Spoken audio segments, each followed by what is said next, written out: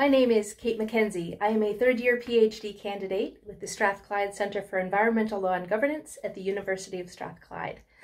I would like to introduce you to C2LI, the Climate Change Litigation Initiative.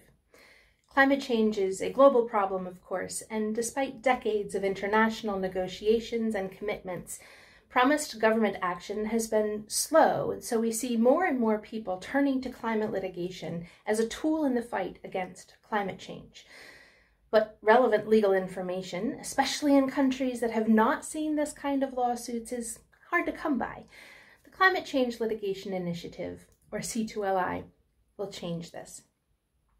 C2LI aims to be a resource that collects country-specific, practical legal information, like legal standing requirements, potential grounds, the possible remedies that are relevant in this kind of litigation, with a particular focus on countries that have seen little or no climate litigation at all. C2LI will include a searchable web portal that is based on 3 legal scenarios: lawsuits against governments for their overall climate policies, lawsuits against government entities or departments for approving projects that could have climate impacts, and lawsuits against private companies for their climate impacts.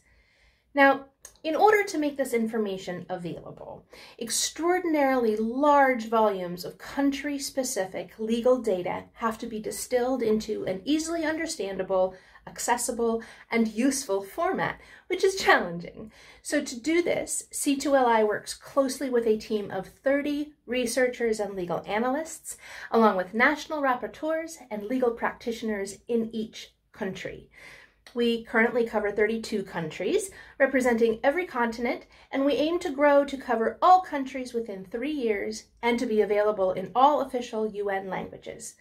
Our impact so far includes 2 webinars with well over 200 participants and 3 more planned this year.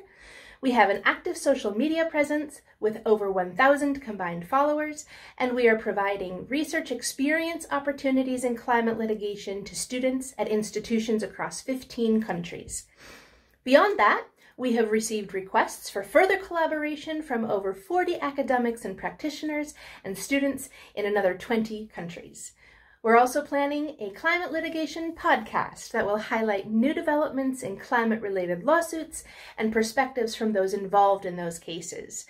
C2LI will officially launch at climate negotiations, COP26 in Glasgow in November, so stay tuned for news about our events, and I'm excited to see where we go from there.